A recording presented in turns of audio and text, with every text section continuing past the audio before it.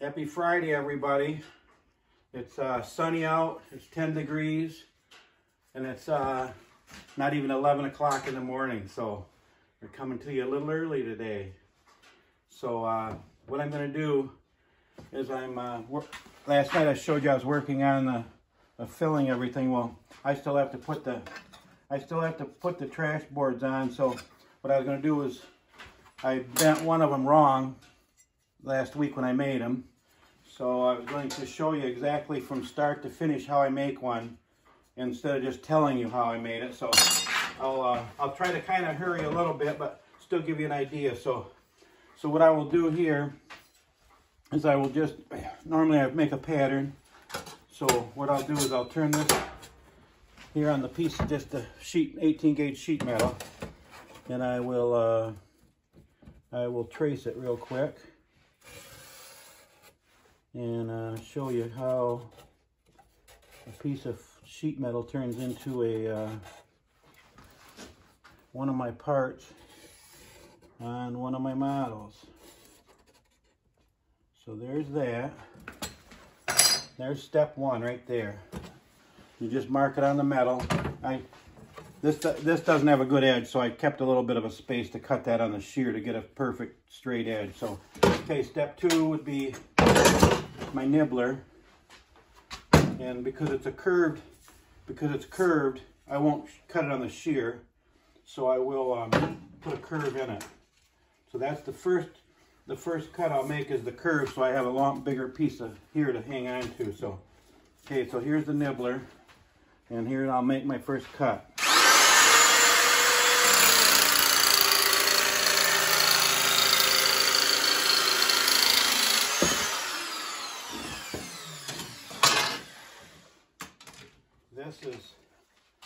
This is a tool that I've had for probably 20 years, and it doesn't look like much. I bought an old air-powered shear that was supposed to cut sheet metal, but it won't cut anything thicker than probably 20 gauge, 22 gauge, and it works good for the thin stuff, but this here really does a nice job.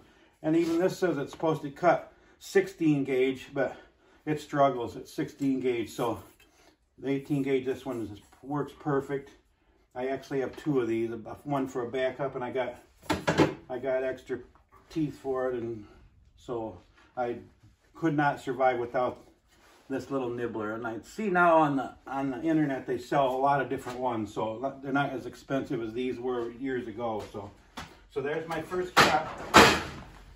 So you can see the first curve there.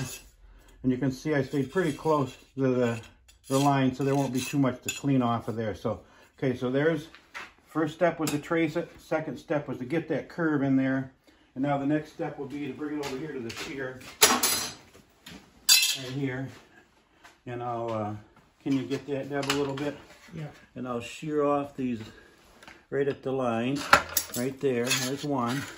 And because I don't want a sharp tip there, I'm going to cut a little bit of the tip off. And I'll come over here and get that front piece cut off right there. And then I'll come down here and I'll start my cut here. And I'll take just some little short cuts, and then I'll get this little top edge here. There. That's as much as I can get with the shear. So now I'll take my cutter here and show you how I get that notch in there. So here's the notch, the mark for the notch. And let's see, Deb, there might be a little sparks, but let's see, we'll just kind of see.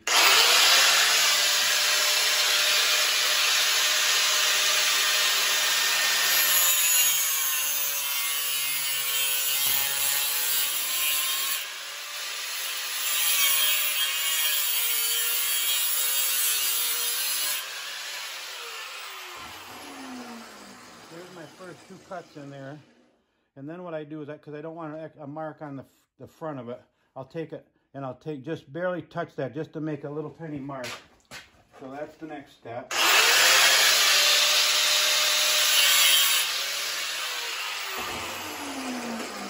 Okay, there's the next there's the next little mark right there that will help me bend that right at the perfect spot. So then you just take this with the pliers and move that back and forth a couple times. And there's my little notch. So the next thing is to go in here and clean it up a little bit. So now I'll take this and go back and forth.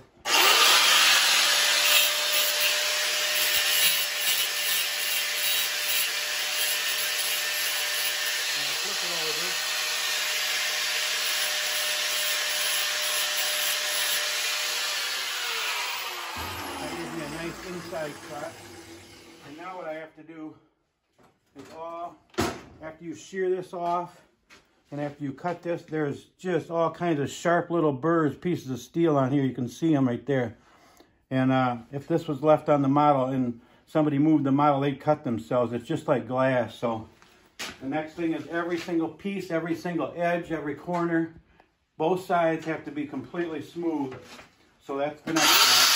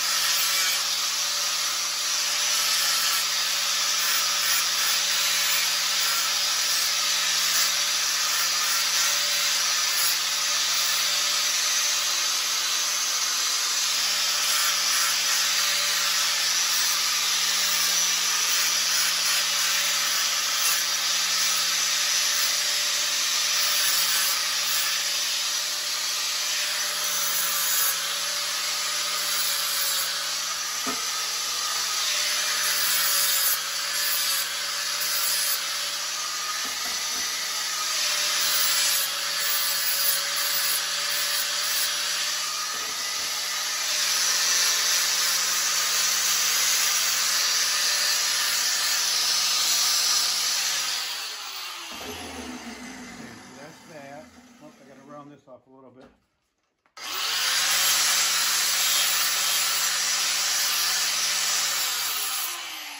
Okay, so there's that. Then when I get done, you have to run your fingers right on every edge. You slide it right on there, and if you can feel, see there's a little bit of a burr right there.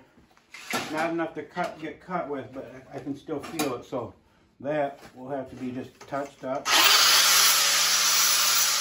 Just that much. There's one little burr right here on this end.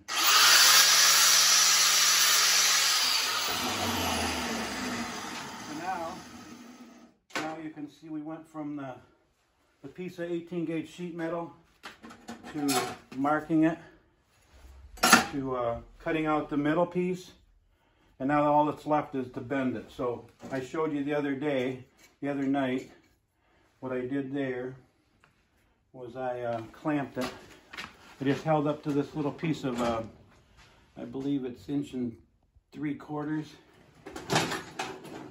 and conduit, and I'm going to clamp this right like so, and there's one clamp, and then I'm going to clamp the other one like so. Okay, so now this is going to get a curve like this. And so to get that curve both exactly the same, I had to clamp them both exactly the same spot. And so that doesn't need a real drastic bend. But all I'm going to do now is just kind of grab it here and just kind of pull it around. I love the 18 gauge sheet metal because 16 gauge is it's harder to work with. It's harder to bend and harder to cut. And the 20 gauge and 22 gauge is too thin. It just,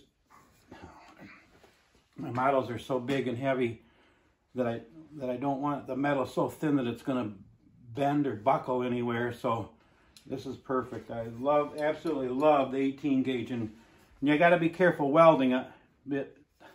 Like I say, you can't lay a bead on it. You just have to tack everything. But I tell you, when them tacks are all welded together in the right spots, I actually build snow blades with 18 gauge sheet metal, and people say, nah, you can't do that. Well, for a garden tractor, you can.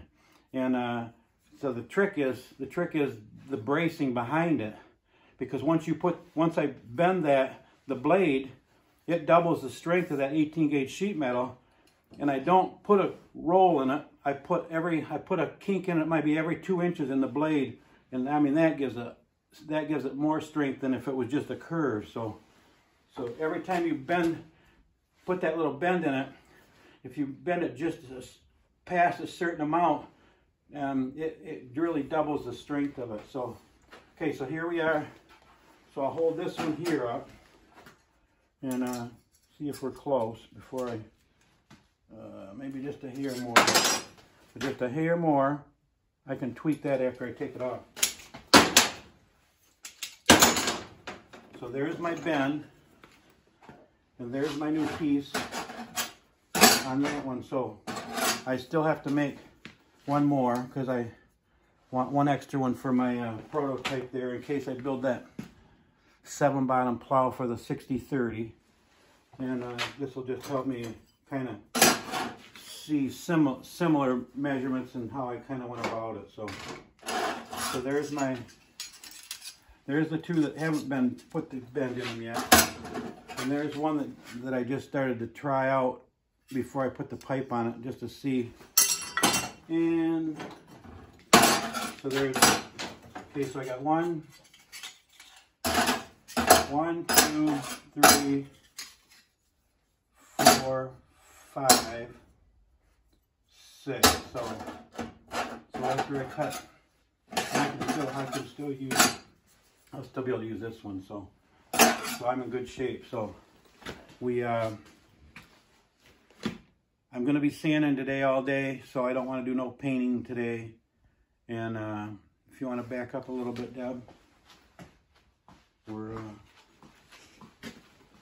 I still am going to do another video later, supper time. So I just barely, I got more of the bad spots in here and filled in. I got a few up here filled in. And so I'm working, just getting started on some of that stuff. And I said, well, I got to get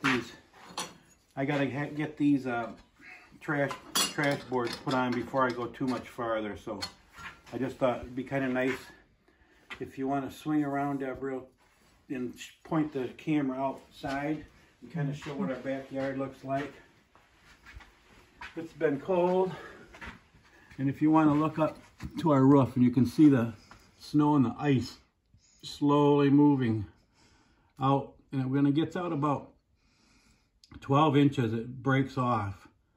And I've had a metal roof now for probably 15 years. Both my neighbors have, in fact, 3 of my neighbors have replaced the shingles on their roof just last year, the second time. So that part of it, the metal roof is great, and the snow does slide off it when the temperatures warm up.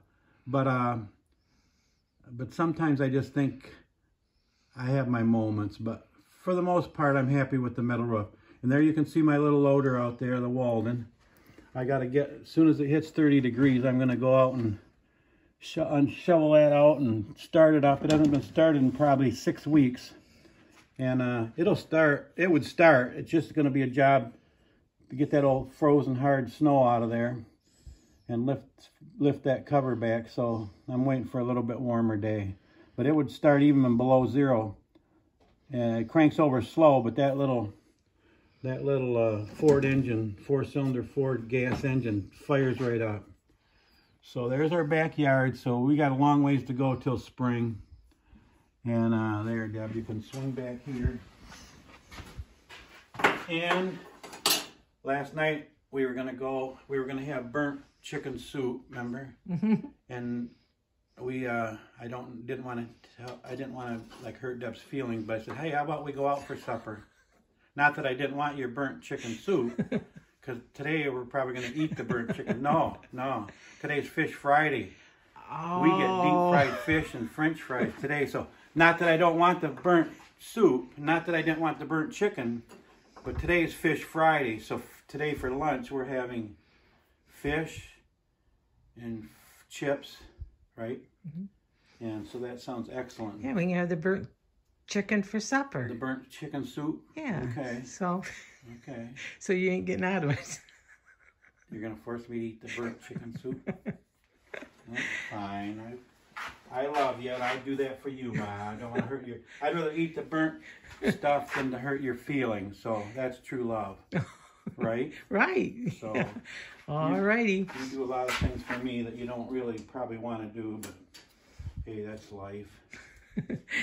Okay, guys. So we're gonna probably do another video later, but I just never really take the time to show you right from the beginning, starting with a piece of metal, and show you how I actually trace it and cut it out right from the.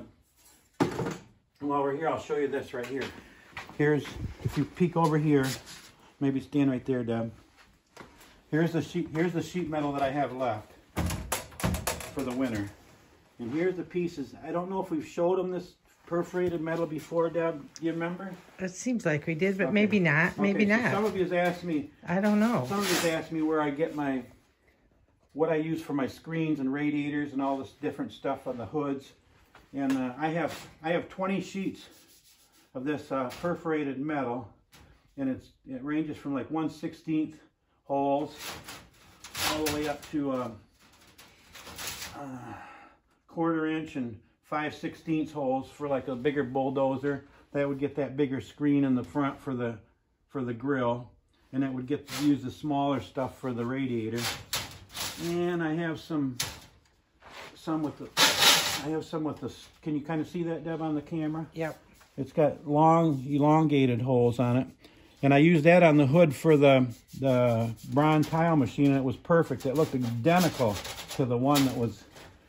And then here's some more back here, and there's some with large, really large ones, large slots in them. And so, not that I'll ever use them, but I've oh, here's some really tiny ones. Wow, I forgot that I had these smaller ones right there. Wow, that is not even a 1/16 of an inch, I don't think. So anyway, that's that. So for you guys, they're new people that haven't seen me show this before, here's my metal, and here's some of my thicker pieces. This is like 3/16 that I use. And to cut that, I used a plasma cutter. I got a Hypotherm 45 plasma cutter, and I love it. I absolutely love it. Okay, so here we go. This is the steel that I have left for this winter. Okay, so I got I got two pieces about 12 inches, and there's another 12. So I got 3 pieces at 12 inches. I got 1, 2, 3, 4, 5 pieces at maybe 14 inches. So that's the rest of my steel that I have to last till spring, unless I have to go to the Gaylord Machine and Fabricating to get some more. So for now, that's kind of just giving you a little bit of some of the new visitors, a little bit of what goes on here in my little workshop. So, and Deb, if you want to come right here and stand right there and kind of look at the tractor, at the hood, that kind of got kind of a nice little shine to the hood from that angle. Can you kind of see it? Mm-hmm. Maybe you can come over here and shine this way. So, there may be right over there though, the best. I think that farther in this, it shows it shining a little bit better. So anyway, we're slowly getting there, and I don't want to hurry, because it defeats the whole purpose of me enjoying being out here is feeling hurried, and because what's going to happen if I hurry? Then I just start on the next model, and so then I just work 7 days a week. I continue to work 7 days a week. So I've worked all winter, 7 days a week, and only took, I think, three Sunday afternoons off. So I think I paid my dues, and so now I'm just going to enjoy it. And if it takes me another week to finish the plow, fine. If it takes me another 2 weeks to finish the tractor. Nicole just got the decals done. So she got the decals done for E.J. Potter's tractor right here. And she got the decals done for the tractor, for the 4020. She got the decals done for the plow. And she got some, let's see, what else did she get? I think E.J. Potter, the plow, the tractor, and she even did a couple extra.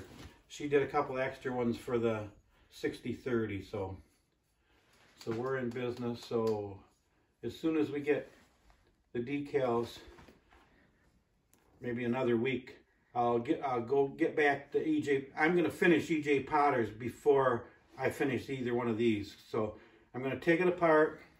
I'm gonna paint the rims gray, and I'm gonna paint the exhaust pipes gray. I'm gonna paint the seat and the steering wheel black, and I'm gonna paint the air cleaners up on the top silver or gray to give it a little bit of a more of a personality. And then we'll get the decals on there, and so next week, by next weekend, E.J. Potter's will finally be done. Sorry about taking so long, everybody. A lot of you are asking, whatever happened to E.J.'s tractor? Mostly it's because we've been waiting for the decals, and I didn't want to order the decals until we got all these decals here figured out. So that was kind of the hold up on that. But the E.J. Potter's is, I'd say it's 95% done. So it's not like it's gonna take a lot to finish. It's just mostly the decals. So okay, guys, thanks again for all the nice comments, and we'll see you later. Have a great Friday.